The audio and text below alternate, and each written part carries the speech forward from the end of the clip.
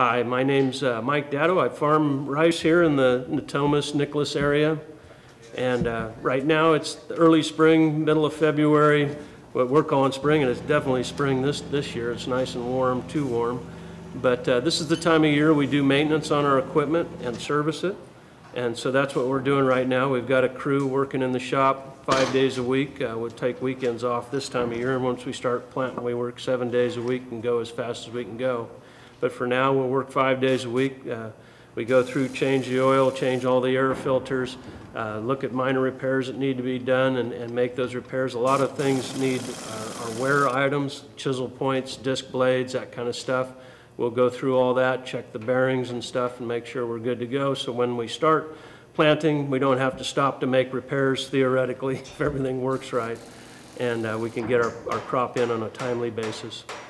This old shop here has been here for, I'm the 4th generation using it. It's been through a flood. It's been through a lot of stuff. It's still standing, still works very good for us. It was built real high because we used to have homemade combines that they brought in here. And so they needed the extra room and height to work on them out of the rain. Anyway, it's worked out very well for us.